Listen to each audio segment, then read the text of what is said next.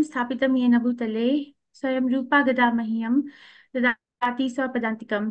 हे कृष्णा करुणा सिन्धु दीनबन्धु जगत्पते गोपेश गोपिका कान्ता राधा कान्ता नमस्ते। तप्त कांचन गौरंगी राधे वृंदावनेश्वरी विश्वानुसुते देवी प्रणमामि हरिप्रियै। जय श्री कृष्ण चैतन्य प्रभु नित्यानंदा श्री अद्वैत गदाधर शिवसादि गौर भक्तवृंदा। हरे कृष्णा कृष्ण कृष्ण हरे हरे हरे राम राम राम हरे हरे। नमो विष्णुपदाय कृष्णपृष्ठाय भूतले श्रीमते भक्तिवेदांत स्वामी इति नाम्ने नमस्ते सरस्वती देवे गौरवाणी प्रचारिणे निर्विशेष शून्यवादी पाश्चात्य देशतारिणे। Krishna Thank you for coming, everyone. Thanks. Let's see if we can. So, uh, chapter 5 is called Karma Yoga or Action in Krishna Consciousness. So, let's pay our obeisances to this is Shri Shri Radha Govinda before we start. Yesterday's chapter, this is the summary in one slide. There are 42 verses. The chapter is divided into 5 sections for understanding. Transcendental knowledge about Krishna. Krishna is the goal of all paths and the creator of Varnashram system. Karma Yoga, then sacrifices lead to transcendental knowledge. And then the summary of all the transcendental knowledge. This is a small chapter, but a power-filled chapter. It's one of my most favorite chapters of Bhagavad Gita. So Arjun is going to ask Krishna basically the same question that he asked in third chapter, because he's somehow or other trying to avoid the fight. So he's going to ask again, sannyas or karma yoga, which is better? And Krishna will say karma yoga is better than sannyas. And then nishkam karma yoga is even better. And then liberation by focus on the supreme. So let's try to have fun. This is the first verse that Arjun says. Arjun uvacha Sannyasam karmanam Krishna punaryogam cha samshashi yashreyayatayor ekam tanme bruhi sunishchitam. Arjun said, "Oh Krishna, first of all, you asked me to renounce work. So sannyasam karmanam Krishna. So sannyasam karmana. Karma means work. Sannyasa means, according to Arjun, give up work. So Krishna, first of all, you asked me to renounce work. Punar yogam cha samshashi. Punar means again. Yogam cha samshashi. And again, you recommended work with devotion. Yash Shreya etayor ekam. Ekam means one. And Yash Shreya means tell me definitely which is superior. Definitely sunishchitam. Yash Shreya. Shreya means superior or most beneficial. So tell me one thing which is most beneficial. Tanme bruhi sunishchitam. Now will you kindly tell me definitely which of the two is more beneficial? Very important. It took me so much time. I don't even know if I have understood it yet correctly, that what is the difference between this question and the question that Arjuna asked in third chapter. So, sannyasam karmanam Krishna. So means, Krishna, you're telling me to sannyas the karma. Punar yogam cha samshashi. And then you're again telling me to take up the karma or work with devotion. Yash Shreya etayor ekam. Tell me one thing which is Shreya or superior. Tanme bruhi sunishchitam. Most definitely. Tell me. So chapter 2, Krishna talks about, Arjun says, gives a reason compassion, and Krishna says, refutes that answer, refutes that comment of Krishna by saying, giving him gyan. And the gyan of what? He gives the knowledge of, Prabhupada uses the word misplaced compassion. So he gives a knowledge of, what is this chapter 2, 11 to 38 verse describing? Yes, please. Give the difference between the soul and the body. Gurmaj, I'm sorry. Yeah, difference between the soul and the body, difference between one is eternal, one is temporary. Yes. So Gurmaj, you are the postdoc student. You're the postdoc. You're a professor. So maybe allow elementary grade us in elementary grade maybe to participate, and then you check if we are doing it right or wrong. So, thank you. You will never be wrong because we are learning from you. But you check if we are doing right or wrong. Then you scold us and correct us. But thank you.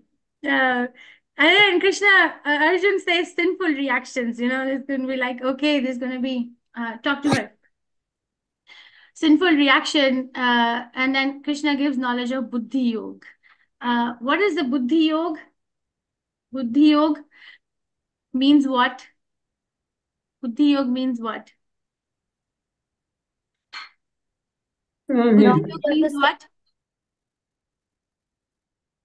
knowledge of the self, the real self.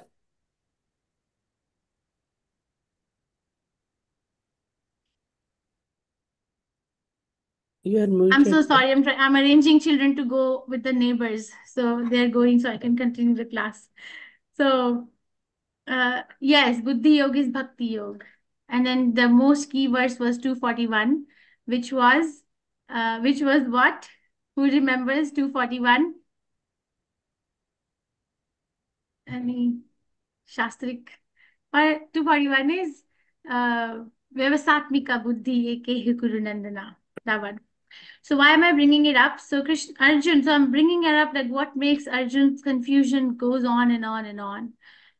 And then on third chapter, Krishna says, but for one who takes pleasure in the self, his human life is one of the self-realization, and who is satisfied in the self only, fully satiated. For him, there is no duty.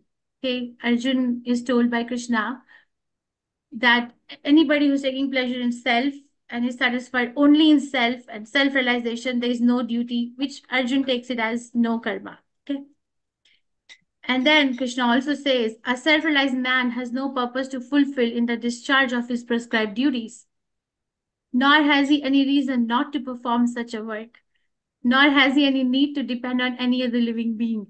You see how Krishna is talking like a cryptic language? So Arjun is getting confused.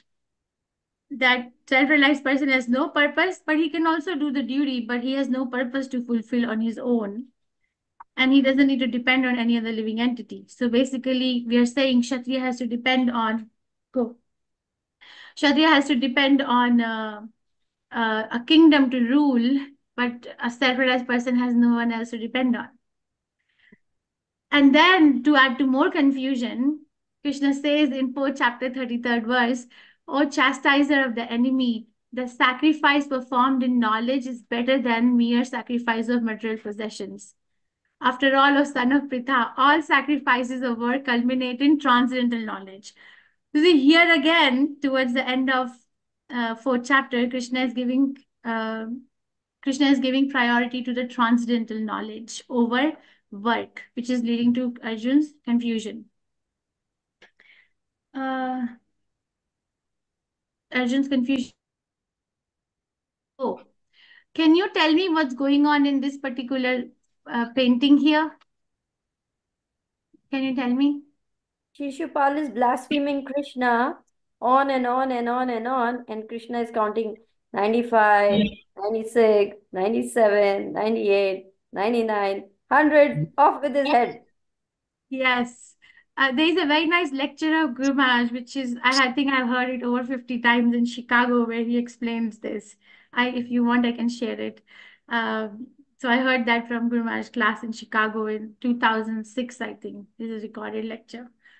Yes, so sacrifice. So again, he's confusing. But towards the end of 4th chapter, look at how our own God confuses us. Towards the end of 4th chapter, Krishna is saying, therefore, the doubts which have arisen in your heart out of ignorance should be slashed by the weapon of knowledge.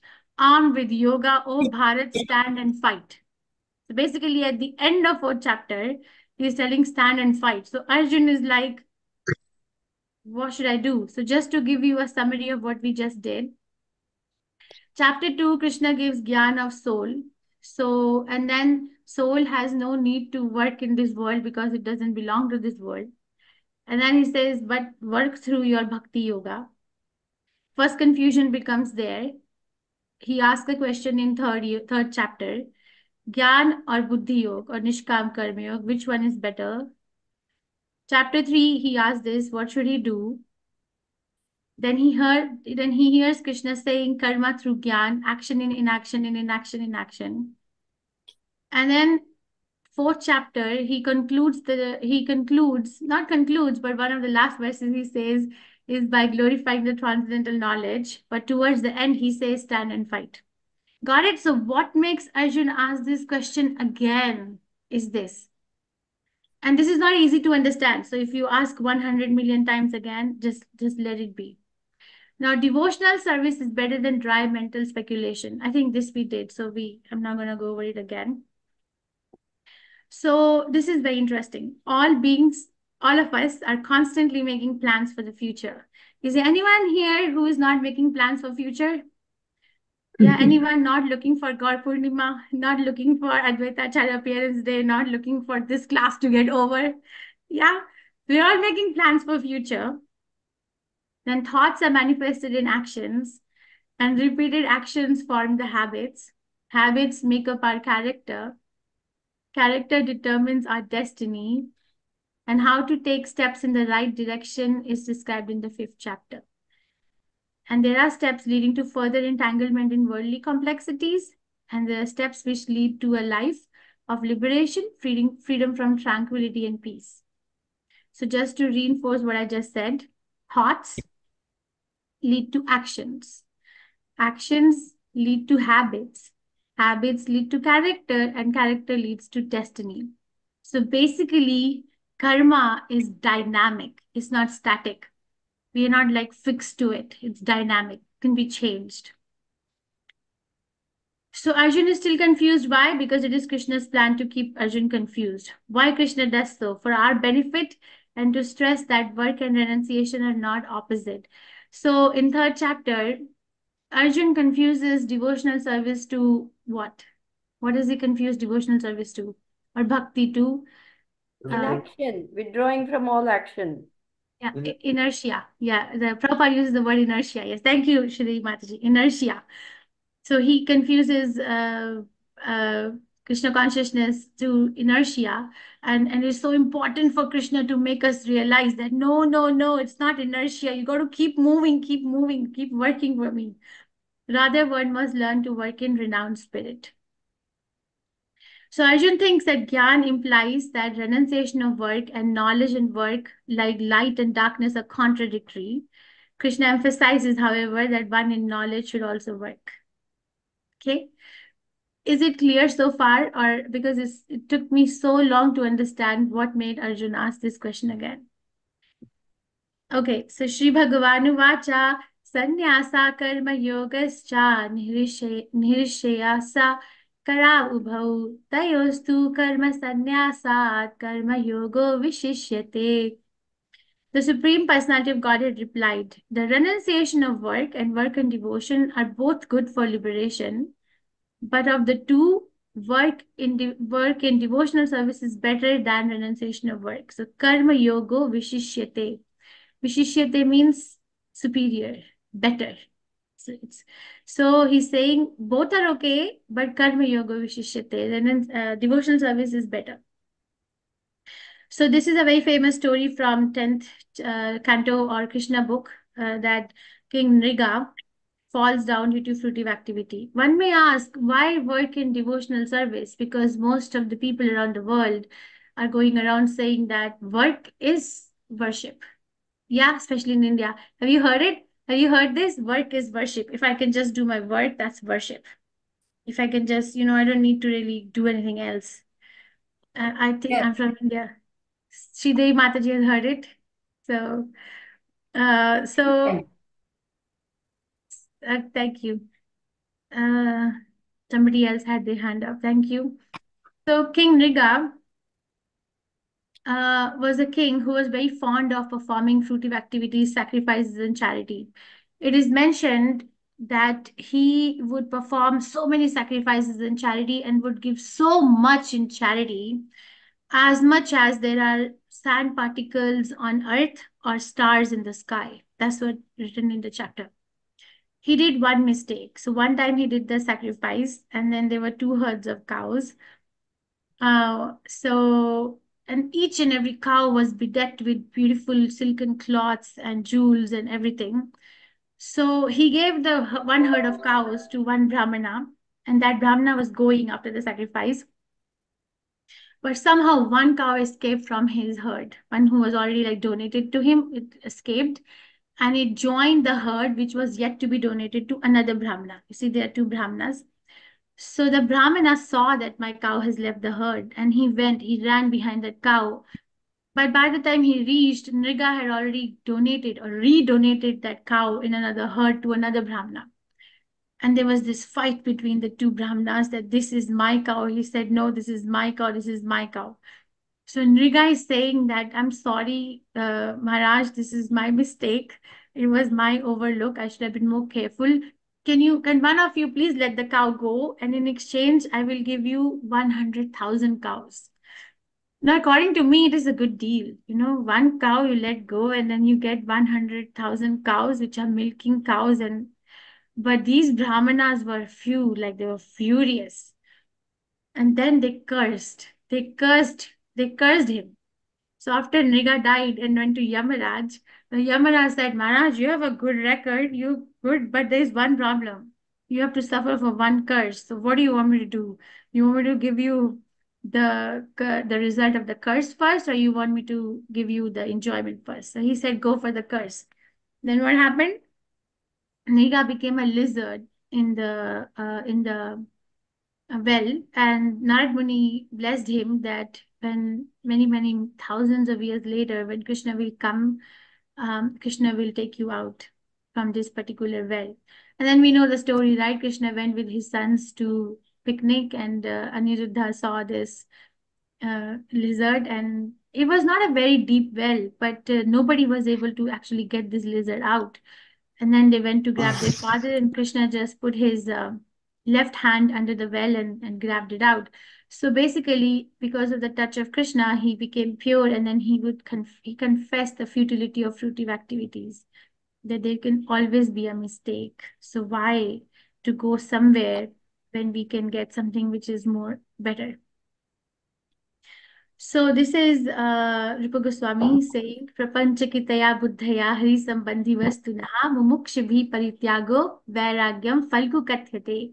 When persons eager to achieve liberation renounce things related to the Supreme Personality of Godhead, thinking them to be material, their renunciation is called incomplete. So prapanchakitaya buddhaya hari sambandhi vastunaha. Vastu means things, material things. Sambandha means relation. Hari means Krishna. So material things which have relationship to Krishna, mumukshubhi parityago. But we leave it. Parityag. Tyag means leave it, renounce it. That vairagya or that renunciation is falgu kathyate. Kathyate means is said. Falgu is superficial. Falgu, Prabhupada explains, maybe Guru Maharaj can correct me, is a river which appears very deep. But if you put your hand in it, you can actually touch the sand bed at the end. So it appears deep, but there is no depth in reality. That river is there in Bihar. Guru Maharaj, can you please, may I request you to repeat? Yeah, and Prabhupada refers to that river, and he tells that there's a river in Bihar. Bihar. It looks like a river, but actually, when you touch it, it's just sand below. Okay. Thank you. Thank you for reinforcing. Below a very small surface of water. That's all. So, in other words, it doesn't go deep at all. See, thank you. That person looks very renounced, but is very superficial. Right. So karma yoga or karma sannyas. Thank you, Gurvanj. Ye nasa nitya sannyasi yo na dveshti na kankshati nidvando hi mahabaho sukham bandhat pramuchyate. One who neither hates nor desires the fruits of his action is known to be always renounced. Such a person liberated from all dualities. Nirdvanda hi mahabhavo. Dvanda means two, right? Nirdvanda means free. Mahabhavo means such a personality. Easily overcomes. Sukham dvandha pramuchyate. Easily overcomes material bondage and is completely liberated, O mighty armed Arjun. So Krishna is basically saying, renounce results, not the action. He's not saying don't do activity. He says don't be attached to the activity. Easier said than done.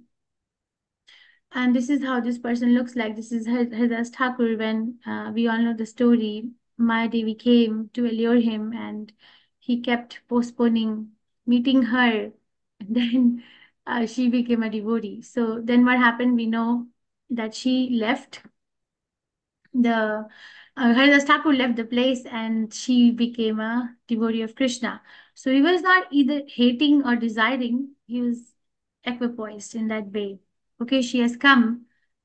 I'm like, oh my God, if such a person comes in our life, like Prabhupada started ISKCON from Poverty Street. If I'm passing that place, I'll be like, I have to go away. I have to go away. It's so smelly.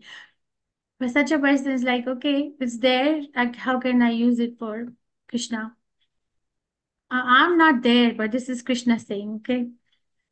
Then he further explains the transcendental qualities of such a person because Arjun is asking, no, that sannyasi. So Krishna is describing the qualities of that sannyasi, not that one who's renounced everything and is not doing anything in the material world, but this is how this sannyasi is living.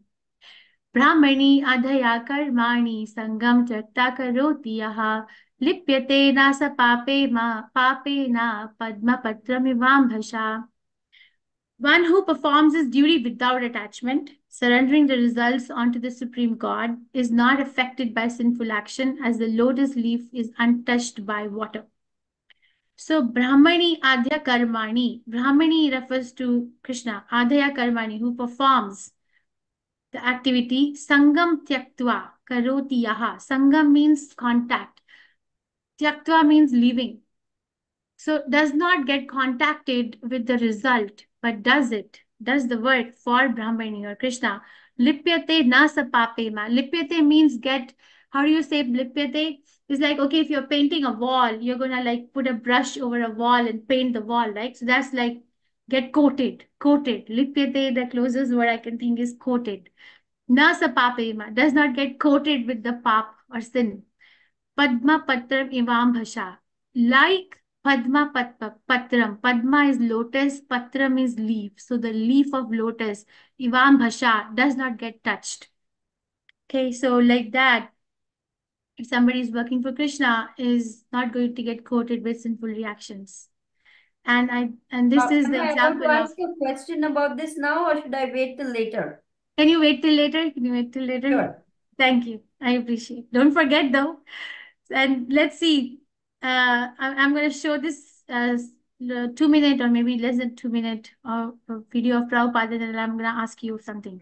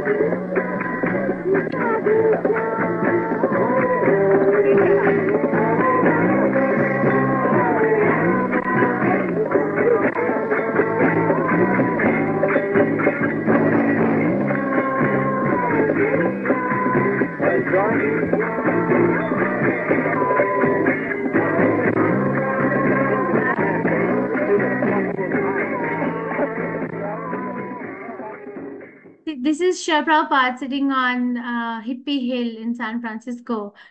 And we can see that people were kind of intoxicated under psychedelic drugs and still they were dancing and chanting around Prabhupada. But Prabhupada was not affected. So that's an example of Padma Patram Ivam Bhashet.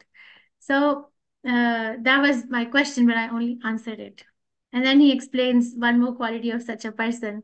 Vidya Vinaya Sampanne Brahmane Gavi Hastini Suni Cheva Swapakave Cha Pandita Samadarshina. The humble sage, by virtue of true knowledge, sees with equal vision a learned and gentle Brahmin, a cow, an elephant, a dog, and a dog eater. So by virtue of true knowledge, Vidya Vinaya Sampanne, that is why this knowledge is so important. You cannot say that we can bypass Bhagavad Gita and get to the core of our existence. It's not possible because Krishna himself is saying that by virtue of this knowledge, Brahmane Gavihastini Suni Cheva Supakavecha Pandita Samadarshina. This knowledge gives a equal vision to a learned and gentle Brahmin. This knowledge gives a equal vision to a person to see a Brahmin, a cow, an elephant, a dog, or a dog eater with equal vision. So what is equal? The behavior is not equal. So what's equal then? What does this equal vision means? Samadarshinaha. What's equal? He sees the Lord in the heart of all living entities, and that's the equality of all the souls. Yes. I think Shri Mataji, you are also one of the professors here, so you also can be one of the editors of our answers. But thank you, I really appreciate it. Thank you. Yes. So the soul. There's a similar verse in Ramcharitamanas. I don't recollect the chopai, but what it means is Lord Ram is telling Vibhishan that anybody who comes to my lotus feet, who brings to my lotus feet the mother, the father, the wife, the son, and himself, as all the small ropes tied into a big rope and ties that rope around my lotus feet, I accept him. So the Samadarshina word appears there as well. And then we continue. This is my favorite verse. This is here Krishna says that what is the effect of not being a Samadarshina? Okay, so far what we have discussed, this is towards the end of the chapter. So far we have discussed that Arjuna is asking a question again, karma sannyas or karma yoga?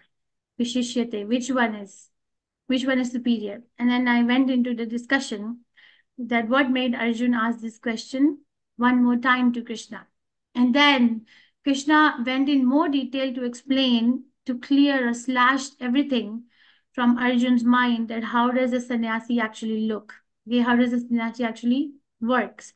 And then Prabhupada quoted Rupa Goswami Prabhupada's Falgu Vairagya What you said, you wouldn't. What, Prabhu? Yeah. Okay, sorry. And then the other qualities like Brahmani, Gavi, Hastini, so everything they look at superior. They don't get touched by they don't get coated by the sinful reaction as the lotus leaf is untouched by water. And they are going to renounce the result and not the action. They'll still work. But now Krishna is going to say, what is the other option? A person who is not working in that way. This is the future. And this is a very powerful verse. Okay, let's dive in. ये ही संस्पर्श जब होगा दुख योनाय एवते आदि अंतवंत कौन्तेया नाते शूरमते बुढ़ा. So I'll go verse by verse. So ये ही संस्पर्श जब होगा. Sparsha means touch. Okay. Bhoga means enjoyment. So the enjoyment that is coming by the touch. For example, if somebody is drinking liquor, so the liquor is going to touch the tongue and then is going to elicit some sort of an enjoyment. So that's like the enjoyment which is coming by the touch of a sense and sense object. Dukkha yonaya evate. Dukkha yonaya evate. Dukkha means misery. Yonaya evate is a beginning of a miserable life. Why? People wait. We wait. We always take a rain check for our happiness. Tomorrow I'll be happy. Tomorrow I'll be happy. We invest in our retirement plan. We invest in our family. We invest in our medical insurance, right? But Krishna is saying that happiness, which is coming by the touch of a sense and sense object, is the beginning of actually a miserable life. Krishna explains why. Adi Antavant Kanteya. Kanteya was Arjun or son of Kunti. Such enjoyment has Adi, means beginning. Anta means end, because such an enjoyment has a beginning and an end. Na teshu ramate buddha. Teshu means satisfaction. Ramate means happiness. Buddha means intelligence. So such a person, an intelligent person, will not seek satisfaction and enjoyment in this kind of a in this samsparshada bhoga principle. So intelligent person does not take part in the sources of misery which are due to contact with the material senses. O son of Kunti, Such pleasures have a beginning and an end, and so the wise man does not delight in them. Okay, so this, to further explain, I'll give reference from Srimad Bhagavatam, explains that the lower species of life, let's say the moth, okay, their sense of vision is very powerful. So they get attracted to, especially in India, you see that after rainy season, if there's like a street lamp and it's very bright, they get attracted to it. Then what happens? If the bulb is very hot, they go touch it and then they get fried and die. So the sense of vision takes them to their deathbed. Now, deer, the sense of hearing is very strong, right? The hunter is playing a flute and it gets very allured by it, goes looking for the hunter. What happens? The hunter catches and the deer dies. Now, for a honeybee, the sense of smell is very strong. So it goes looking for a nice smell, goes in the flower, there gets the nectar, sits there because it's so fragrant. Now the sun sets, the flower closes, it gets trapped and dies. So the sense of smell takes it to death. For a fish, sense of taste is very strong. So there's so much food inside a river or ocean or wherever it may be. But how does a fisherman catches a fish, throws a bait, the fish goes looking for the food and then dies. So the sense of taste takes it to its death. For an elephant, such a big animal, how is it caught? Sense of touch is very strong, I'm sorry. How is it caught? The elephant catcher digs a hole in the earth, covers it up with the tree leaves and shoots, and trains a she elephant to go and allure this gentleman. And but she's trained to go around the hole, and this guy running behind this elephant lady falls in the pit and is caught. So you see, in animal world, one sense is very strong and it takes them to their death. But what is our condition? In our condition, everything is very strong. Each and every sense is very strong. So imagine constant bombardment. One time we did research when I was in Bangalore. I don't know if, I think it definitely needs to be updated because it's about 20 years ago. That how many times in a day a person living in a city gets stimulated with unwanted information. I'm sure it's way more now, but that time I can say. Do you want to throw some guess? Like how many times in a day person who is living in a city gets stimulated by unwanted information? Just throw a number. Throw a number. How many times a day? Maybe 500. 500. Okay, you're very gentle, Prabhu. Thank you. Okay. 2,000 times. 1,000. Okay. I'm talking about a person living in a city. Okay. Thank you. Very nice. 1,000. Anyone else? Hare Krishna, innumerable. Just Okay, nonstop. no, that's too much to count. We'll throw some number. Thank you. So we came up like on an average 1 lakh times. 1 lakh times. 100,000 times. One person gets stimulated by unwanted information. One time I saw an ad for mascara long time ago, and the advertisement was made in such a way, the mascara was coating the eyelash, and the eyelash was curly and beautiful, and the eyes were looking so good. I got spellbound. My God, my life is miserable without a mascara. So this is how powerful these advertisements are. So we have to understand, yehi samsparshaja bhoga dukkha yona evate. Then Krishna gives the final verdict of this chapter. You know what? It's too much. More than somebody said 100 times. Scarlet Mataji. Thank you. Krishna says, just come to me. All your solace, your problems. It's like, come on, come to me. He says this. Bhoktaram yagnatapasam sarvaloka maheshwaram suhridam sarvabhutanam gyatva mam shantim rachati. So this Bhoktaram Yagna Tapisam. Bhokta means enjoyer. So Krishna is the enjoyer of all the yagyas or sacrifices, and tapasya means austerities. Now the question will be raised that Krishna is the enjoyer of all the sacrifices and austerities performed by who? But performed by who? Performed by Prema Kisori, performed by Srimati. No. Sarvaloka Maheshwaram. He's a proprietor of all the planets. Everybody. Every single individual alive in any species, anywhere, he's the proprietor. So whatever austerities and tapasyas or sacrifices they're doing, Krishna is the enjoyer, sole enjoyer. Suhridam Sarva Bhutanam, Suhridam Sarva Bhutanam, best friend of everybody. Gyatva Mam Shantim Rachati. One who understands this gets the Shanti. This is the peace formula. Prabhupada used to call this verse as a peace formula. The sages, knowing me as the ultimate purpose of all sacrifices and austerities, the supreme lord of all planets and demigods, and the benefactor and well-wisher of all living entities, attain peace from all the pangs of material miseries. Prabhupada explains in the purport there are three things going on in this particular verse. One, knowing Krishna as the ultimate purpose of all sacrifices and austerities. Two, Supreme Lord or Krishna as the Lord of all planets and all demigods. Three, benefactor and well-wisher of all living entities. So if somebody understands these three things, that particular individual will attain peace from the pangs of material miseries. Nobody else. If anybody else says, I have a very peaceful life, check. Are they doing these three things?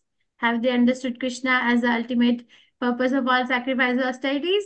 Have they understood Krishna as the sole proprietor of all planets and demigods? Have they understood Krishna as the supreme benefactor and well-wisher of all living entities? If not, they're lying. Or I am lying. I'm lying to myself when I'm saying I'm very peaceful. Okay. So this is, I'm so sorry, what is happening? Okay, I'll go. Sorry, we'll ask you questions. This is from another presentation I do. So this is the summary of the chapter. Arjuna asked, most important thing for me in this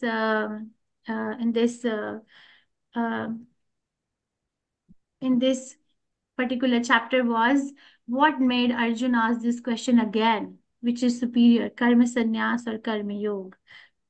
And I did spend a lot of time on it. If they're still not clear, I'll be very happy to address, or we can go back to that.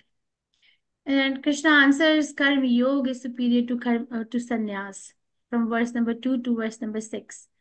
Then Nishkam Karma Yoga, or a Karma Yoga, which is not dependent on any result, but person is doing for the sake of the Supreme Personality of Godhead, frees one from any bondage, which Krishna explains from verse 7 to verse number 16.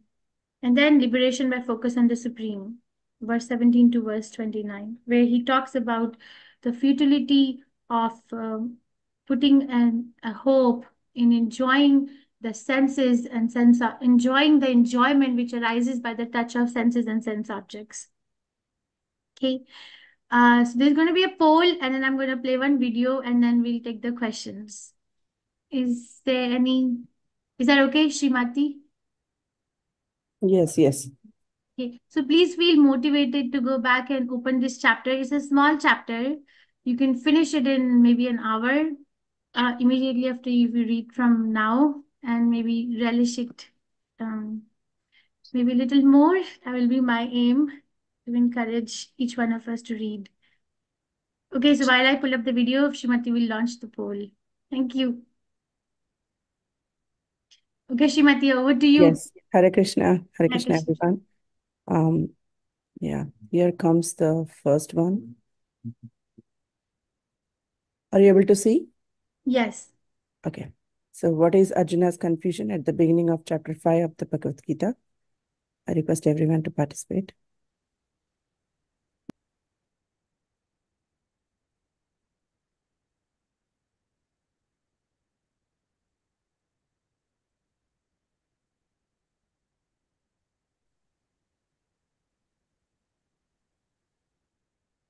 Seven out of 31, 9 out of 31, 10.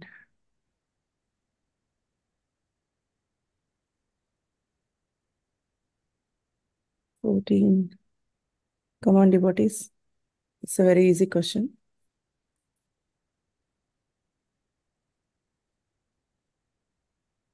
16, 17, 56% participated. It's 1 minute. I'll give 20 more seconds. What is Arjuna's confusion at the beginning of chapter 5 of the Bhagavad Gita? Arjuna is confused if he must fight this battle or kill himself. Arjuna is confused if he must take peace with his relatives one last time. Arjuna is confused if he must fight this battle or renounce. Arjuna is confused if he must accept Krishna as his guru. Okay, 18 of 30. Thank you. I'm going to end this here. So the correct answer is Arjuna is confused if he must fight this battle or renounce. So 17 out of 18 answered correctly, 94%. And we'll go back to the next question. Yeah, the next question is, what is the nature of material pleasure? Are you able to see? Yes. Yeah. Not able to answer though. They are motivating and keep us happy always. They are temporary. They have a beginning and an end. They are eternal and everlasting. They are always giving new tastes and realizations. This is a very easy question too.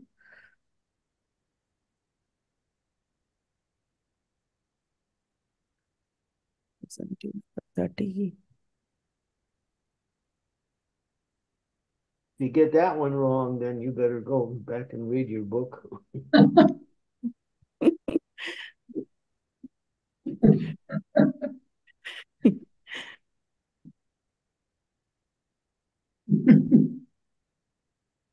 20 out of 30 participated.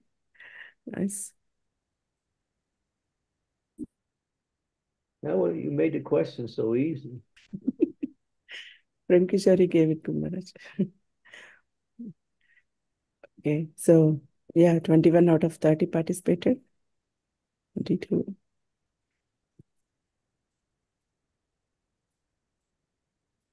Everybody get it right? Only one person got it wrong, Maharaj. 21 out of 22 correct answered correctly. What was their answer? That it's eternal and full of joy? They are always giving new tastes and realizations.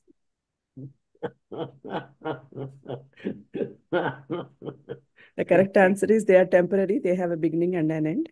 Thank you all for participating.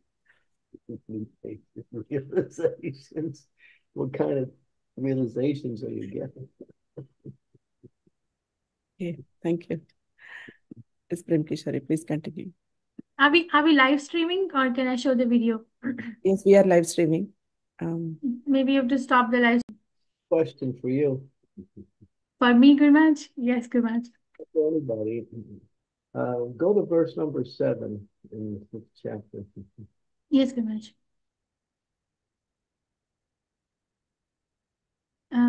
Krishna Chaitanya. Verse number 7.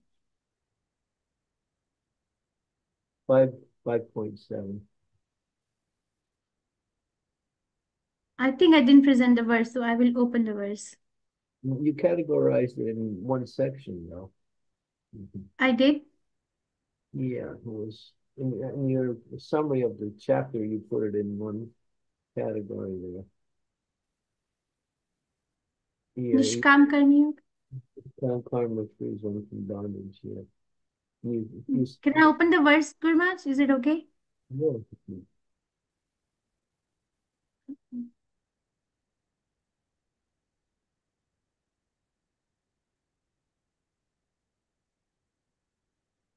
Yes, Gurmaj. Yoga yukto visuddhatma vijitatma vicendriya sarva bhutatma bhutatma parvanapina mityate.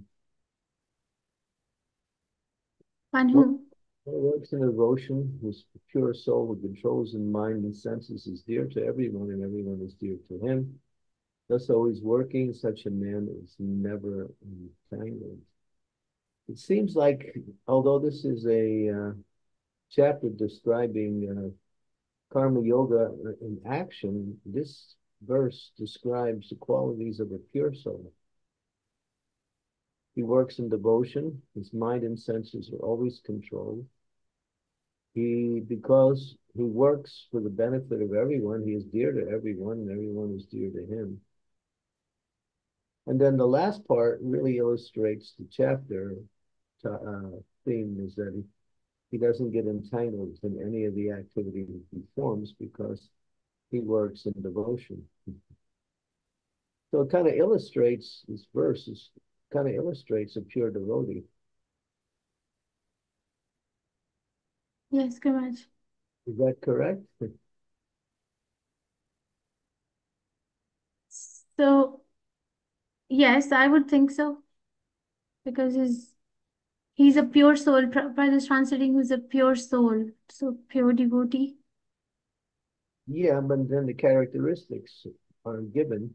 Works in devotion, controls his mind and senses, dear to everyone, everyone's dear to him.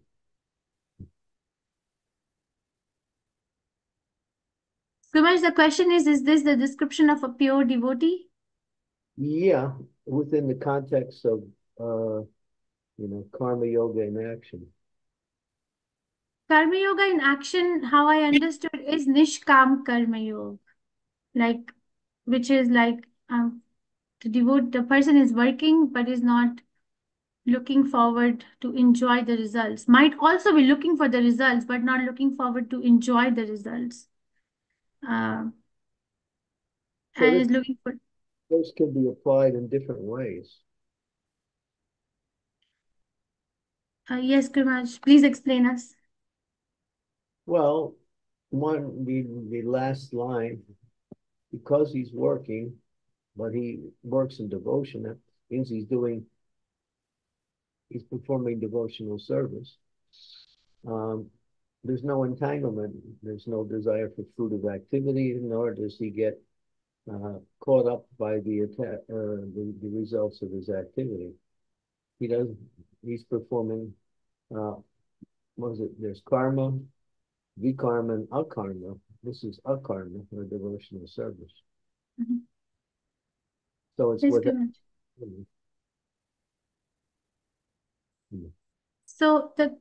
So if I may clarify, is there a question or you're trying to emphasize a point for us to understand? I'm seeing this verse as being a little bit outside of the theme of the class of the whole chapter, in the sense that it's talking about pure devotional service. But I think if may I share what my understanding is, and then everyone else can also pitch in. Arjun is thinking that it's going to be entangling. If he's gonna fight, either he wins or loses. It's both ways he's entangled. If he wins, then he has killed all his family members, or he's entangled in the sinful reaction. If he wins, then who is he gonna? If he loses, then okay, it's better to lose, but then why to kill all these people and then lose? Why not just give up, you know? So in both ways, if I'm understanding it right, he's thinking it's entangling. Now Krishna is trying to uplift him from this dvanda or duality, you win or you lose. Do it for me. Just do it because I'm telling you to do it. And this is how a person who does a work for me is not entangled. Oh, thank you for the explanation. Perfect. Oh, so it's more or less a response to his dilemma of being working or not working. He sees either side as being uh, motivated by either fruitive activity or personal gain. Yeah. So he's thinking he's gonna be entangled, uh, and then Krishna is saying you're not gonna be entangled because such a person is never entangled. Right. But if there's anyone else who would like to answer better, please go ahead. Well, I think you hit the point. The answer is, I like this verse. It's one of my favorite verses, and I apply it to people who are of that caliber. In other words, who work in devotion, who are completely free from personal motivation. And the thing is that they're dear to everyone and everyone is dear to them. This is a very powerful statement. It really illustrates that verse in the Sadgo Swami Astakam, Dira Dira Jana Priyo Priya Karo. That they're dear to even the ruffians and the gentle. Yes. Thank you for teaching us. The verse has elements of pure devotional service in it, a lot of it, but it ends with the idea of detachment from or unentangled, although one is working, which is the theme of the chapter. Thank you very much. I want to highlight that verse as being quite unique within the context. Thank you. Any other devotee? Go ahead, Diptesh Prabhu. Hare Krishna Mataji. Thank you very much. So Ilenya Mataji has a question. Do you want to go ahead and talk, or should I read out? It's posted in the group. Oh, the chat. Okay, I can go to the chat. Sorry, Prabhu. Hi Krishna, please accept my humble obeisances. All goes to Prabhupada, all goes to Gurudev. It is very important to set goals in spiritual life because they help us maintain focus on Krishna and not get carried away. How can we reconcile the spiritual goals of community service of devotees, I'm not able to, temple services with personal ones? It is said that we must spiritualize our relationships in order to serve Krishna, even in relationships between devotees of whatever nature they may be. How is it possible to reconcile these two aspects? Mataji, I want to ask a clarification. Thank you for the question. Your questions are always nice every day you ask. So what is the zest like you're trying to ask that is if in the temple we might not be getting along with other devotees, but we still try to spiritualize? Or can you clarify what's the intent? Okay. Hare Krishna. Hare Krishna. Yeah, in this time I stay in a temple, no? And my question is the relationship is very important, and relationship is a service, no? Relationship in a spiritual life, and in particular in the temple. But my question is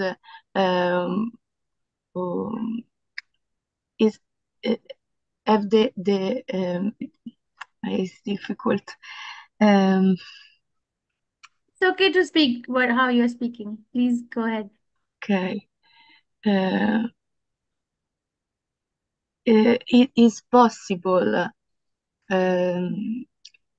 have different have a goals, maintain the focus in Krishna, and having a in service and have a spiritual relationship in same times. Okay. Well, Thank you. I think it's synonymous that you can't actually do service without developing a relationship. The relationship is sambandha.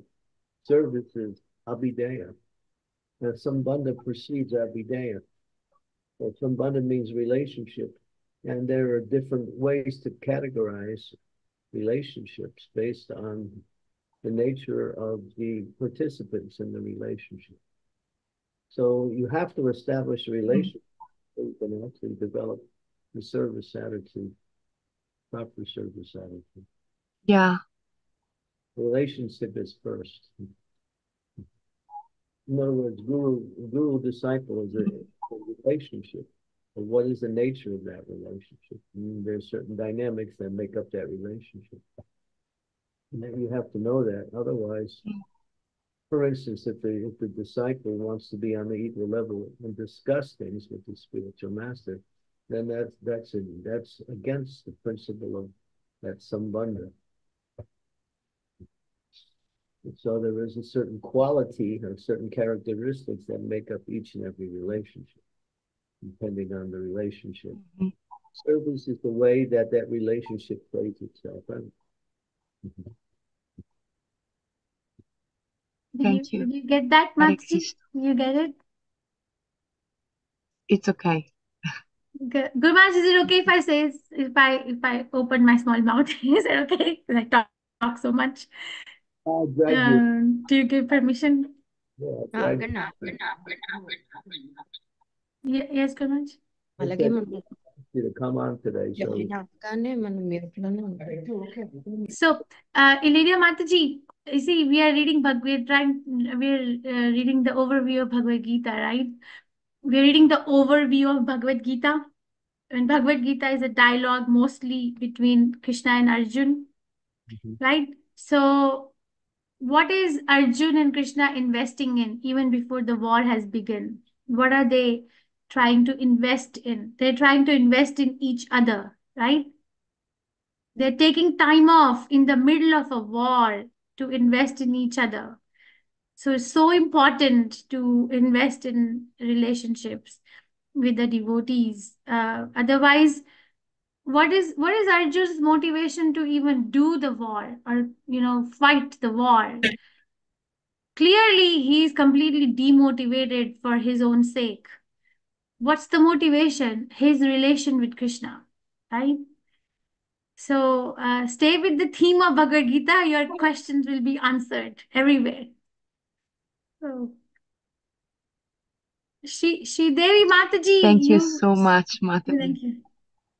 Devi Mataji, I Hare remember Krishna. you in the middle of the class. Go ahead, Mataji, please. If it's okay, Diptesh Prabhu, to ask. Yes. Yes. Please. Yeah, I was talking about the slide which showed verse 5:10. Okay, I will go there. 5:10. Not affected by sinful action as lotus leaf is untouched by water. Yeah. So, by definition, this person is performing his duty without attachment in devotional service, which is, in the mode, it's above the modes. When one performs one's duty without attachment, that is bhakti yoga, it is, where is the question of sinful action? It is not sinful at all. So then where is the question of being untouched by water, lotus leaf by water? Because the nature of his service is on the transcendental platform, because devotional service is bhakti yoga, it is on the transcendental platform. So where is the question of not affected by sinful action when his action itself is pure? well, that's just the explanation, that's all. One who performs his duty without attachments, earning the results of the Supreme God. And then one who does that is not affected by sinful action. That's all. It's just the explanation of what is being said. That's all. That's that's the results of performing duty without attachment. And you're changing the conception of the text that, oh, how can anybody be affected by? Well, you're assuming that people know that performing without attachment, you're not affected. But Krishna is not assuming that; he's explaining it. That's all.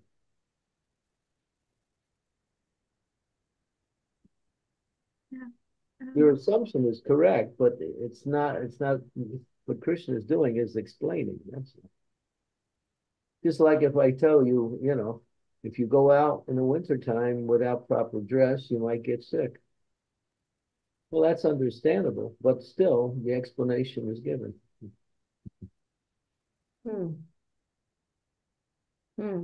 all Krishna is doing. He's just simply explaining what's the result of performing your duty without attachment.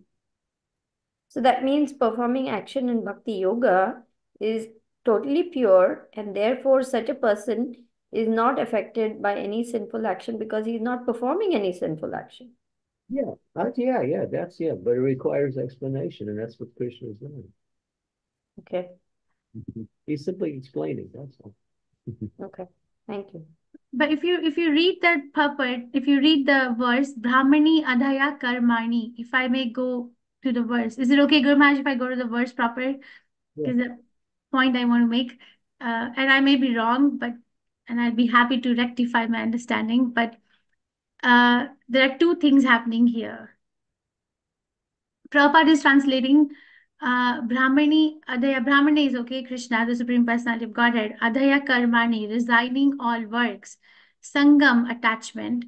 Tyakta Karoti Yaha, giving up, performs who. So there are two things happening, is that he is not attached, which is secondary. Prabhupada is translating attachment as first in the translation, but if you read the verse, Shri Mataji, Krishna is saying Brahmani Adhya Karmani, working for me, and then no attachment. Prabhupada is translating one who performs his duty without attachment, part one. That's not enough, according to Krishna. Part two is surrendering the results onto the Supreme Lord. So just not being attached can be a Mayavadi too, but surrendering the results to the Supreme Lord is more important to Krishna. That's why Krishna says that first, and then says Sangam Tyakta Karotiya second. Okay, got it? Yeah, so yeah, very, very expert understanding of the verse. Good. So it's not just not without attachment, but surrendering the results is more important. Yeah, you have to take the whole thing, not just part of it. Thank you. Yes, good. Thank you for the explanation, Guraj. Thank you. Okay, Diptesh Prabhu, I will keep my mouth quiet. Sorry. No, you keep going. You're fine. So, dear devotees, do we have any questions, comments, realizations you'd like to share? Please. That was a wonderful, succinct explanation with the Siddhantas for chapter 5. So, if you have any questions, please, you can go ahead and ask. You can actually ask questions about your own life, about the things that you do and how it implies, how it plays itself out within the category of attachment or detachment. When I, Shri Mataji, when I introspect more in the application of this verse, it is one who performs his duty without attachment. Attachment, there's a difference between attachment and love. It doesn't mean that there is no love. So without attachment, but with love. That's why you're surrendering, right? How can you surrender without love?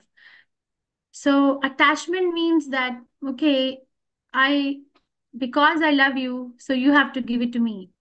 That's attachment. You said, like, okay, I can say my son, because I'm your mom, and I'm your mom, because I'm raising you and I'm attached to you. So when you grow up, you got to give it back to me. So that's like toxic. But say, because I'm your mom and I love you so much and I see my reflection in you, I love you. That's love. That's not a very perfect explanation, but it's different. So Krishna is emphasizing love me. Just love me. That's why you do it for me. Don't be like attached. I don't know if it makes sense.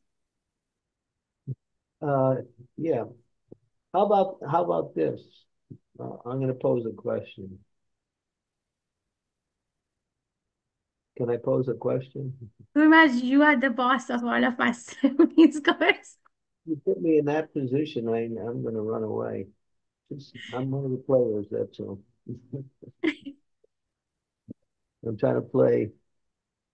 So someone says, I love you, but I can't follow what you say in terms of what I should do. So how would you respond to that? And where does that fit within this category here? Oh, so I have one more to add on. Can I add on to it?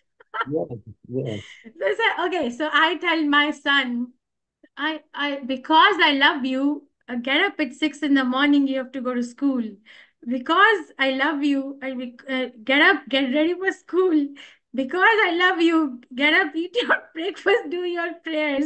Because I love you, go to school. And my son will say, Mom, when will you stop loving me?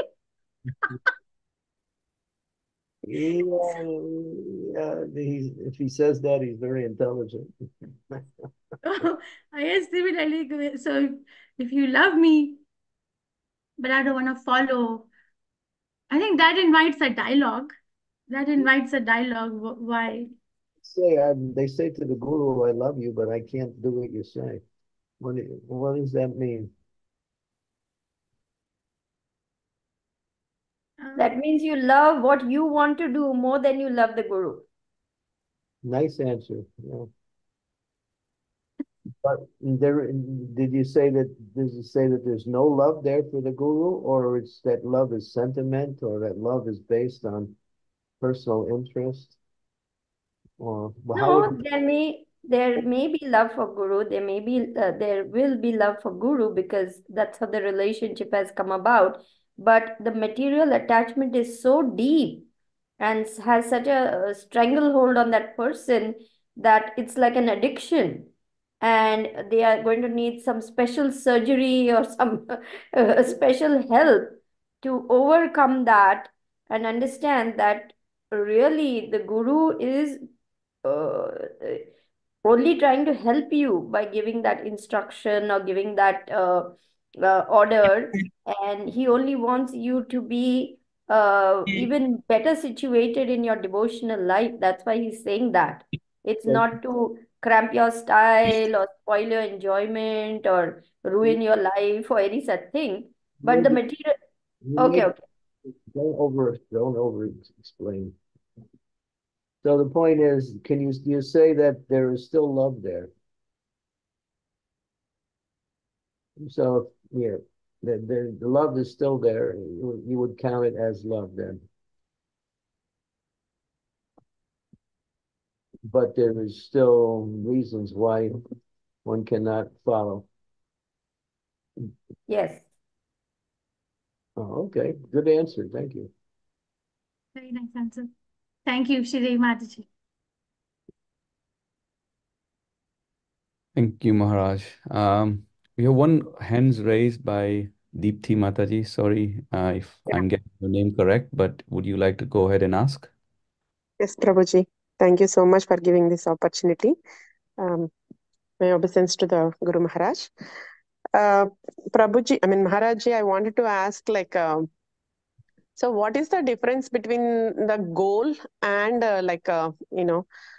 without expecting to do the karma? So I always get confused because if I have to explain my kids as well, we should always have a goal in our life, right? What we want to achieve. But now we are saying that, okay, just do our karma, but don't expect the result. So how we should practice in our daily life that? Well, I think that's explained in the chapter that the results of one's activities is not dependent on one's action. And that's mentioned in the third. You have a right to perform your duties, but never consider yourself the cause of the results of your activities and never be attached to not doing your duty. You got to do your duty, but you should know that by your own efforts, the results are not within your power to bring. You can't bring in the results. Results come from higher powers or by results of one's previous karma, which is also something outside of your purview to bring about. So yeah. So we end in the material world, when you're doing material activities, yeah, you can do that. You can emphasize a result and say you have to do that. But the thing is, no one can actually bring about the result simply by their own efforts. So when you know that, you tend to go for the results, but be detached from the results at the same time.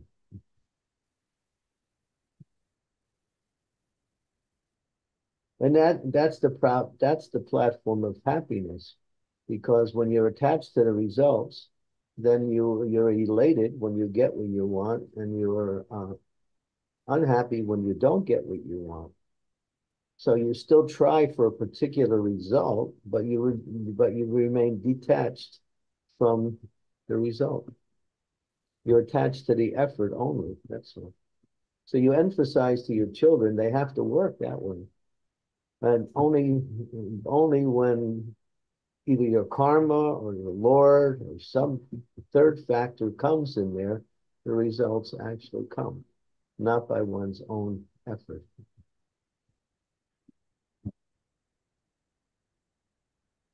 It mentions that there are 5 factors of action, and one of them is the super soul, one is the endeavor, one is the place, the time, like that, and the performer is 1/5 of the activity. So we should try for results, but we should be unattached to the results at the same time. We use a little cliche that kind of illustrates this point. It says, you have to act like it depends on you, and you have to know it doesn't. Which is not easy. Then you might say, well, why work for anything if you don't want a particular result? That would be another point. Why do anything if I don't care about the results? I just don't, and that's Arjuna's position. Renunciation is not just renounce because, the results are obviously not going to be good, so I just might as well just renounce it. But why make such an effort to get results? Better to renounce the whole idea. So these are wrong ideas. These are ways of getting around that same point. But the idea is that you have to work, you have to do your duty, even in a material sense. But you should know that by your own efforts, your results are not within your power to bring about. Prabhupada talks about that, just like he says, 2 men are working very diligently, and one is getting a lot of money regularly, thousands, and next the other person is hardly getting anything. They're both working in a very certain way, and both are making the effort to get results. One is getting great results, and the other one is getting no results. So then that third factor, the third party, is making the difference. Either one's karma on the material level, or on the spiritual level, the sanction of the Supreme Personality of Godhead.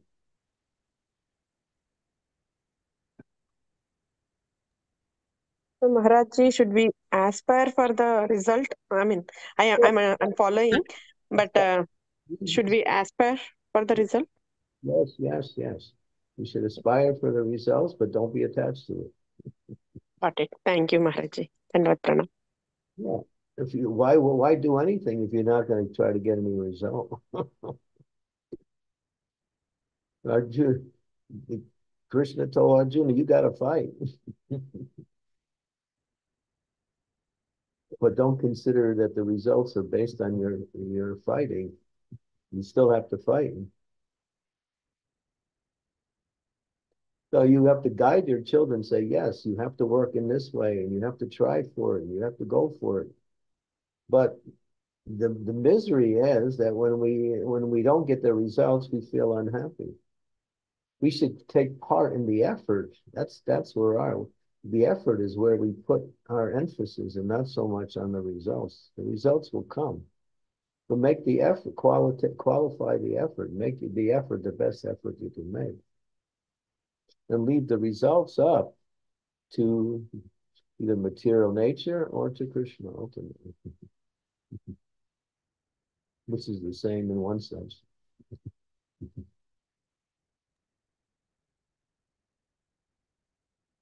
Thank you, Maharaj. And that's the platform of happiness. People are unhappy because they want results, and when they don't get it, they feel, they want to give up. But a person who acts without attachment can continue to act even despite the results are not coming. they're making benefit, they're performing the activity, and therefore they're rightly situated. You have to do your duty. What does the second chapter say? That Krishna told Arjuna, hey, you got to fight, and if you lose, you go to the heavenly kingdom, and if you win, you're the conqueror of the world. You can't lose either one.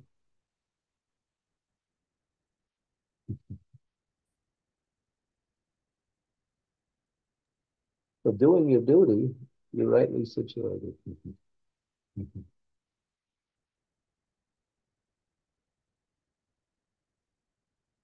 Thank you, Maharaj. Thank you, Mataji, for the question. Maharaj, there is one hands raised. If you're okay for time, can we take it or? Well, I got plenty Okay. of time.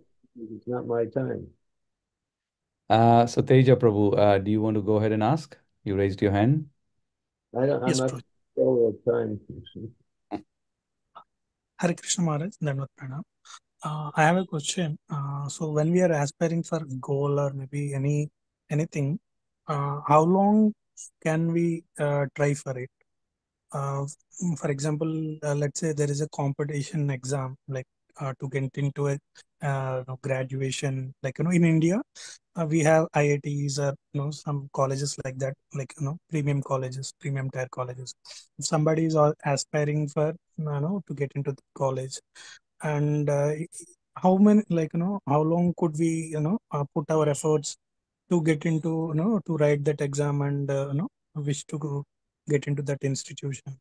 Like maybe we can wait for 2 3 years, but if still we are not able to make it, should we uh, still give it a try and put our efforts, or like should we take it's not part of our karma and leave it aside and try out some other thing? That's a very good question. It's a question that bewilders many people. But I'm gonna leave that answer to Prema Kisori to handle that. Because she knows she's right there doing that every minute. I don't think I'm a perfect example though, Guru Maharaj. So maybe you can start dance and then maybe. You understand the question that he gave? What I understood, I can reflect back that how long are we gonna try to invest in these relationships? Is that what you asked, Teja Prabhu? If I may clarify. Not particularly relationship, Mataji, anything like in general, like if we are having any goal and how much time uh, like can we invest to achieve that goal? Like for example, let's say competitive exam, or maybe even if we consider for relationships also, or maybe preaching side also, like if we are trying out a strategy in preaching, if that is not working, should we continue trying the same strategy, or move on to a different way to preach? Like in general, I'm asking. I won't answer the question fully, but I'll give a partial answer. The partial answer is as you're making an effort to achieve something and you find yourself not achieving it, you can either give up or you can approach the same situation in a different way. I think by approaching it differently, you'll get the result. So these are two options that people either they give it up and thinking, oh, it's not something that I meant to achieve, or the other thing is maybe I can achieve it, but I'm just not approaching it in the right way. So, okay, Prema Kisori, you put the topping on the cake. Guru Maharaj, so Teja Prabhu, if I may address your question in two different ways. One is like, okay, preaching strategy, and another one is, okay, I'm investing in the family and my personal goals in my career, education, or children, or all that, right? Is that okay if we address it in two different pathways? So, um, first is like you can set a personal goal, but when we are setting a preaching goal, it can never be one person. That's my sincere realization. I cannot go out and preach without a backup of other devotees or spiritual master or a parampara. So that is always a lot of a lot of what is the right word? That's always more futile, more fruitful if it is done in the association, and then it is approached to the right kind of audience in the right way. I cannot like teach a Gujarati class in English slides. It won't be that impactful. Okay.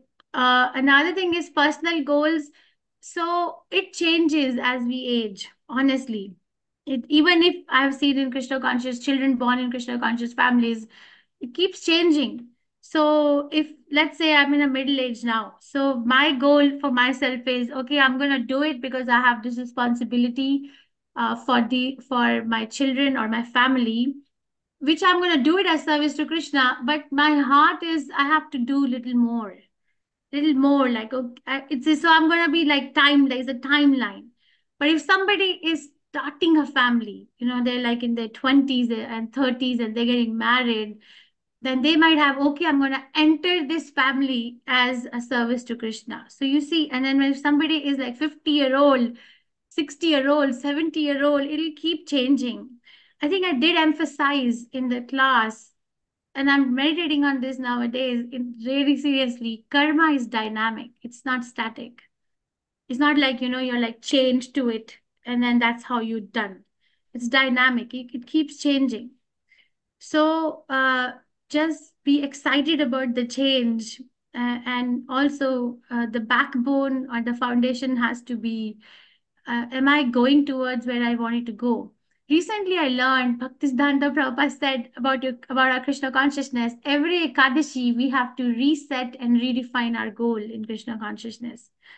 Basically, every Ekadashi, go back and reset your goal and redefine your goal until next Ekadashi. Did it address? Of course, Guru Maharaj addressed everything, but did it address what I'm saying? It wouldn't be same for a 20-year-old devotee and a 60-year-old devotee. It cannot be. It wouldn't be.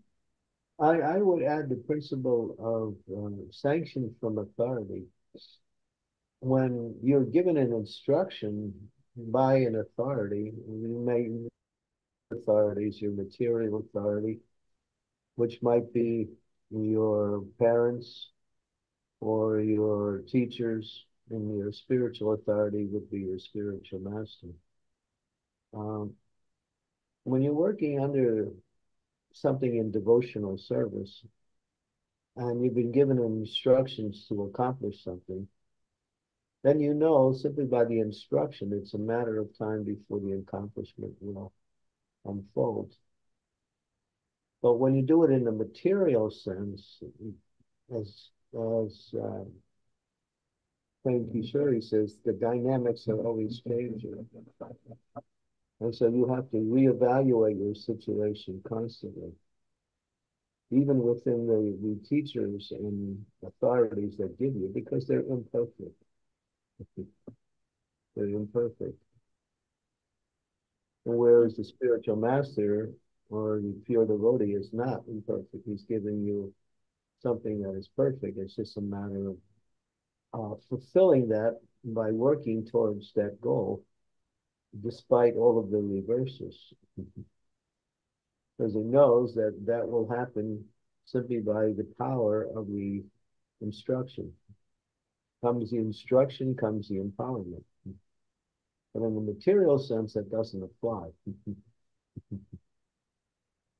Because no one's perfect, and the goals there are actually, we can't even say whether they're actually beneficial. We actually see that if somebody fails in a material sense, that failure might actually be good for them.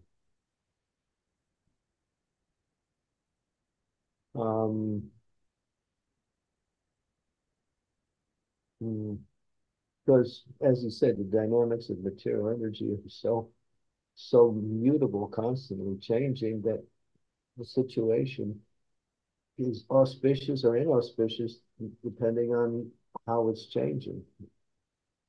I was thinking of the one situation where I think it's happened. It was a flight to Mangalore. There was a big flight coming to Mangalore, and one man, he bought a ticket for his friend to go. And he said, here, this is a nice, you could go on this trip. And the man had time, and he was thinking, and he decided not to go. For whatever reason, he just decided not to go. No reason was given. He just decided not to go. And the plane crashed and everybody died. And that was quite a disaster. It was in the news. So, I mean, he was given a free ticket to go on a very pleasurable type of trip for some enjoyment. It might have been Goa, I'm not sure where, but it was some flight coming into India. But even, yeah, so everything looked good from the material point of view, but because he didn't take it, he continued, he was able to escape, the horrors of that crash. So a lot of times when we fail materially, it's beneficial because we can't actually see what will be the results materially.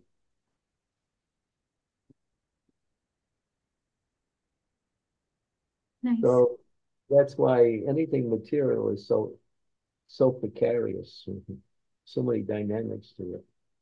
Your karma, the way was another person, the opposite. This man was so rich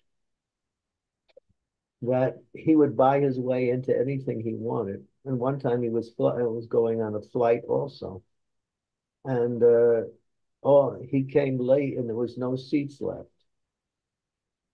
But he came on and he bought his way in.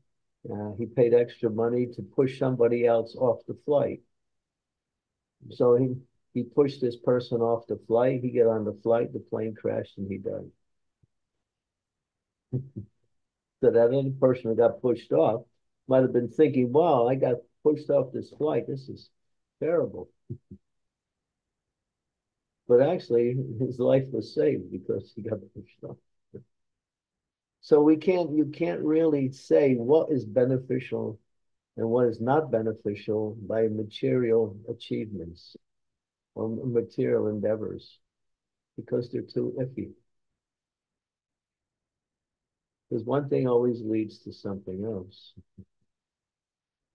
But spiritually, when we're working in a spiritual way, we get in, and if we work in a spiritual way and we do something without the sanction of the authorities, when something doesn't go our way, the reverses come, we become bewildered.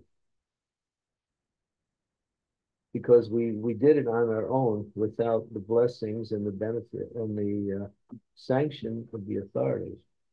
But when you act under the control of the authorities, then everything is auspicious, and the results don't really matter because it's within the context of following the instructions, which is higher than the results.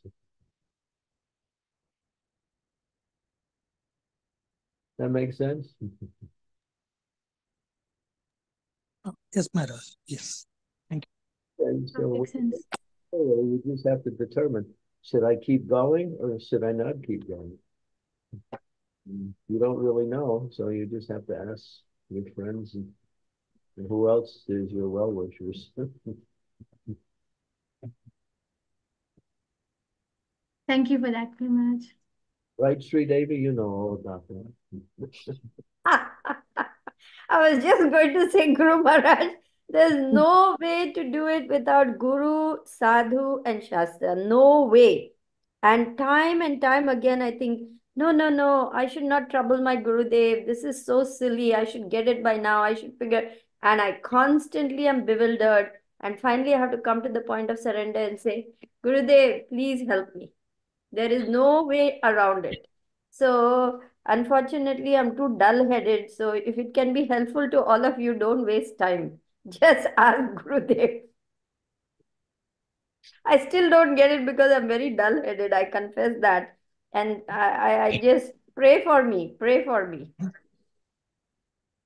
Well, the results will come, but maybe not exactly the way you perceive it. That's my understanding. Guru Maharaj, I'm at peace. I'm at peace giving up all my ideas and writing to you. I'm completely at peace with your direction, and that itself is a great blessing on its own. What comes, what doesn't come, doesn't matter. But what's more important is I'm not stuck anymore. I'm moving forward and taking up the services and trying to do something with, whatever little skills I have. And that's the most important gain in all this struggle. Keep going. All right, thank you. Sukavaha, she has a question. Hare Krishna Guru Maharaj, please accept my humble obeisances. All glories to Srila Prabhupada, all glories to your lotus feet. Thank you, Guru Maharaj, for all these explanations, and thank you, Mataji, for lovely slides and class. My question is in connection with the previous question. Like you explained that materially you have to think, but so many times it happens that it is necessary that you have to do certain things and you are failed in that one, and that situation is really terrible. Okay, I get the points when you are at certain age, that is not that matters that much, but when you are young, it does affect a lot. And it is very difficult to make the decision, like the Prabhuji said, that if you are trying for IIT and if you are failed, how many times you should try. It is hard to say 3 times, 4 times, or 1 time only and then change. It is entirely how do you take the decision for at that age. It is really difficult, and everybody around you expects you because you are clever. Oh, you should be doing this, and if you can't do it, then that impression of yours goes so low that people think, oh, you're not capable of doing anything. And then how much ever you try, that you don't get attached to the results, people do get depressed. How do you get over that situation, and what to do in that situation? Okay, Prema Kishori, you are more versed in these type of things than I am. I'll try, Guru Maharaj, but I'll be happy to be corrected. Mataji, thank you for the kind words, and thank you for your attendance, and thank you for the question. So, if I'm that person, and I think I was that person because I didn't get into a medical college in one go, I had to repeat the exams. What helped me, I can say, is like my parents never invalidated my feelings of worthlessness. They never yes, they said you can do it, but they never said that if I'm feeling upset, they never said, I don't recall saying that, oh, don't be upset, life goes on. They never gave me like a lollipop. They actually held my feelings. And I'm grateful to have parents like that, like held it for me, that yes, whatever you're going through is true, is valid, but it is only true at this moment. You still have an ability to change it, or you still have an ability to keep living with it. I remember my dad saying, so now it's up to you what you want to do. So you're still not out of choices, you see, and you're still not out of choices. And IIT, okay, IIT is, yeah, that's a very big engineering college in India. But what is that? We have to ask that person, what are you looking for? What are you looking for? That will be a question I'll ask at this stage to my son. God forbid if he goes through what you're telling. What are you looking for? Are you looking for getting an engineering degree from a good university so you can have a stable finances and achieve your career goal so you can have time for your Krishna consciousness, or what's your aspiration? It's a question for them. So two things I can say is from the Shastras, like Krishna is holding Arjun's feelings. Krishna doesn't need to spend. Arjun asked, some people say 17 questions. I counted 24 questions in Bhagavad Gita. Some people say 17. I have counted, I have a list. 24 questions Arjun is asking to Krishna in Bhagavad Gita. And every time I look at those questions, I look at today's question, he's asking it again. Krishna would have said, I told you na answer 2 chapters ago. But he held his feelings and he tried innovative ways to explain it in a different manner. And then he keeps on having this that okay, you want to be upset, but don't stop talk about it. We do need someone to hold our feelings because Krishna consciousness is not about repression. No, isn't there a verse in third chapter? What can repression accomplish? There are rules for attachment and 331 rules and rules for principles that govern attachment and aversions. For I don't recollect if one goes away. I can bring up the verse if you want, but then the end line is 332. What can repression accomplish?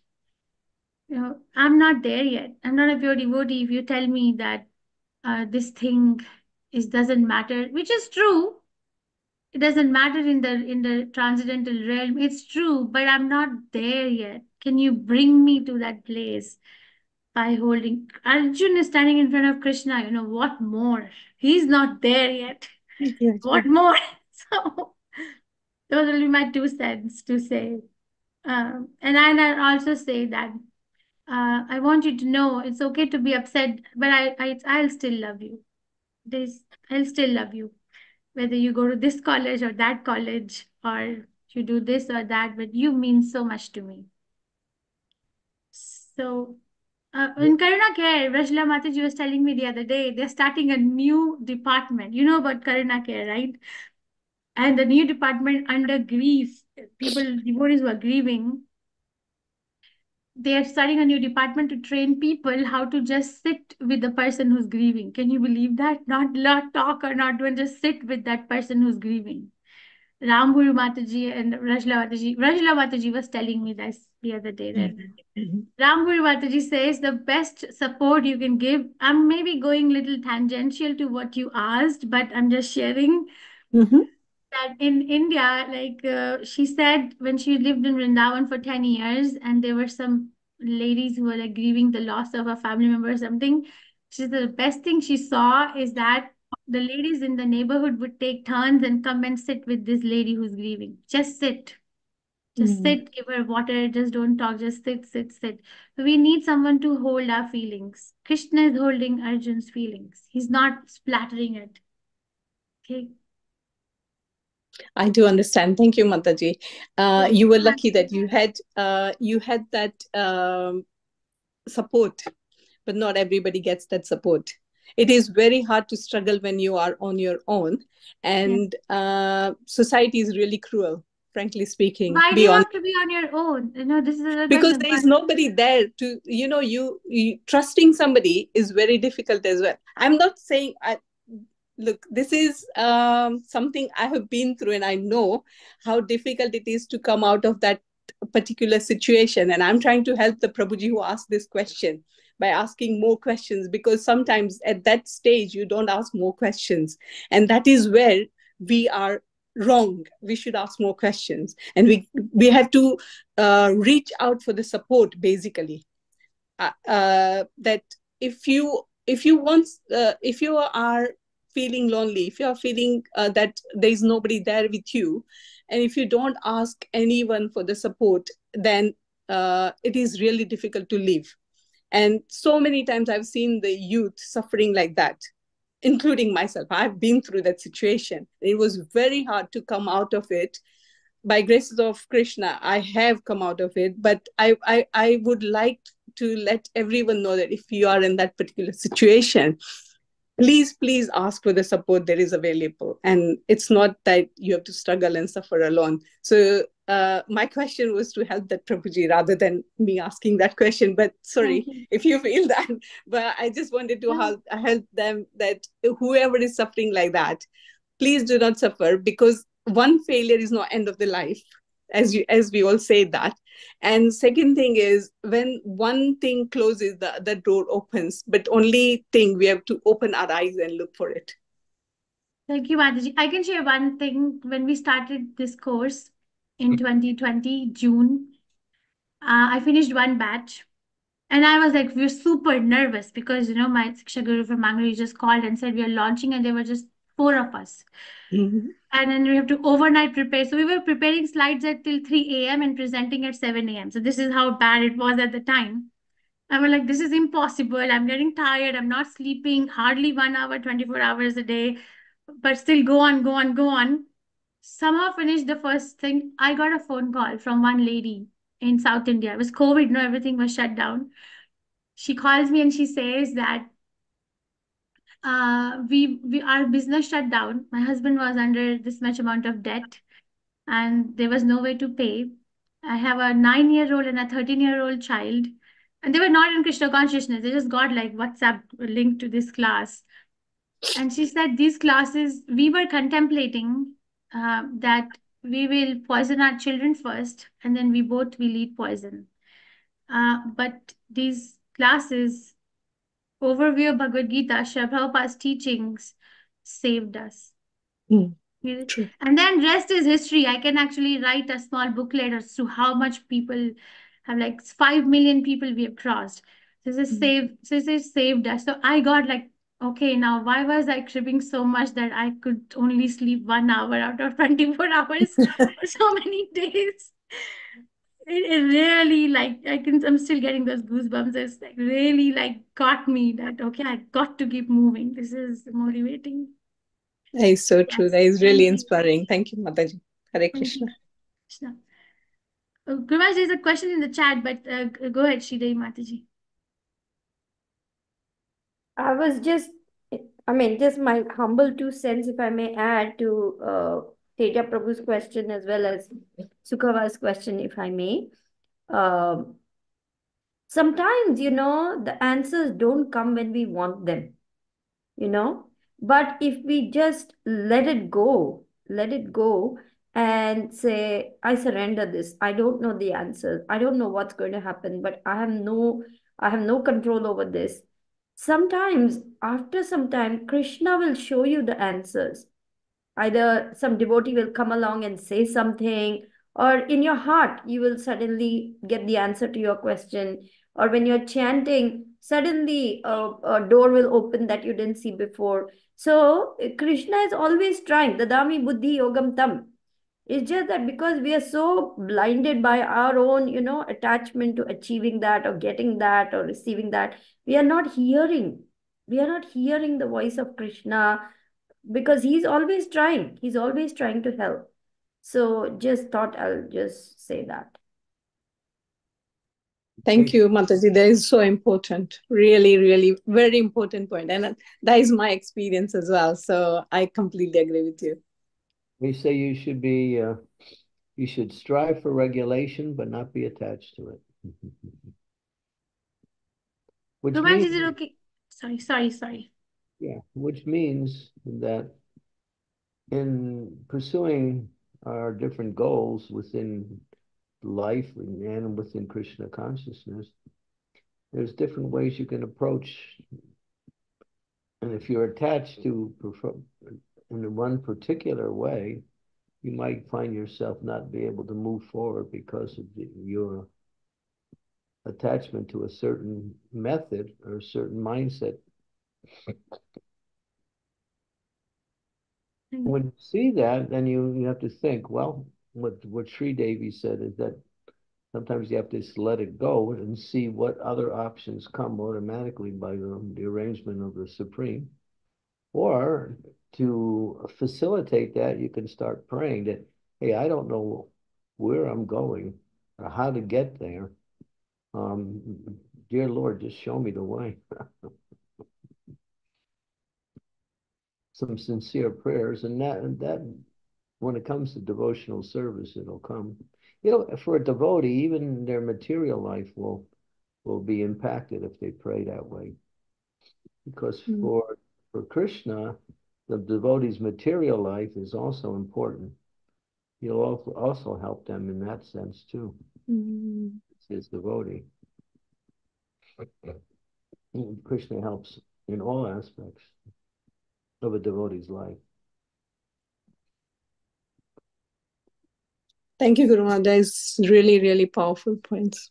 And it does help. And it is, I think, all the devotees experience as well. So yeah, everyone should if we do that, it becomes very easy. Thank you. Kumar, there's a question in the chat. Do we have time for me to read it or no? Oh, yeah, I'm fine. Hare Krishna, all goes to Guru Maharaj. My question is about my grandma. She's 87 years old. She's a great devotee, always thinking about Krishna since my childhood. She taught us the deity worship, importance of Guru, and lot more like Guru. She studied all the Shastras, Alvar stories, taught us how to be Krishna-centric in life. But due to some reasons, she's now living in old age home and always thinking about Krishna, and she's crying not to serve him properly. At the same time, she's increasing her attachment on her son. I try to discuss all the stories of Dhritarashtra, Jadabharat, etc. Still, she wants to be with her son. How to explain her in this situation?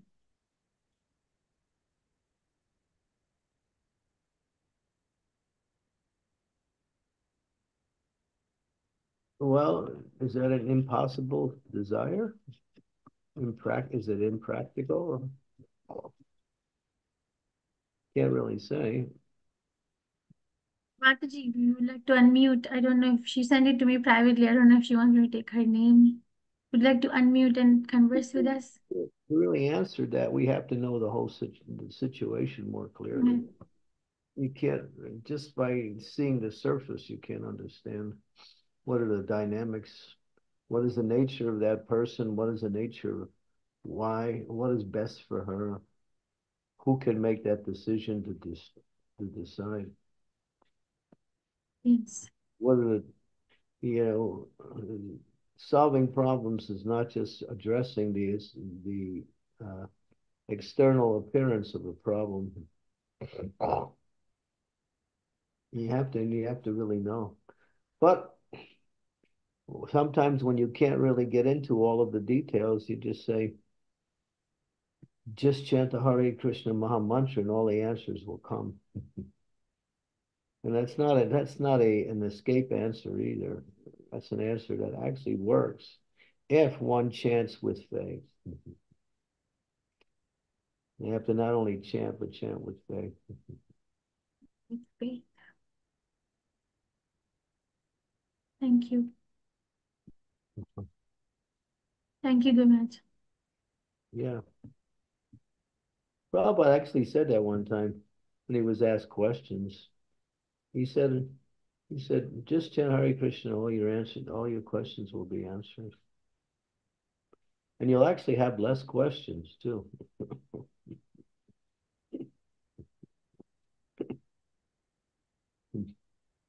Yeah. Thank you, Gurmaj. I think Shrimati can. Not an escape, it actually works. Because the holy name is the embodiment of the absolute truth in all aspects. Therefore, everything is found within the holy name. Everything. But we have to approach it with faith. If we don't approach it with that faith, without that faith, we don't unlock the mercy of the holy name.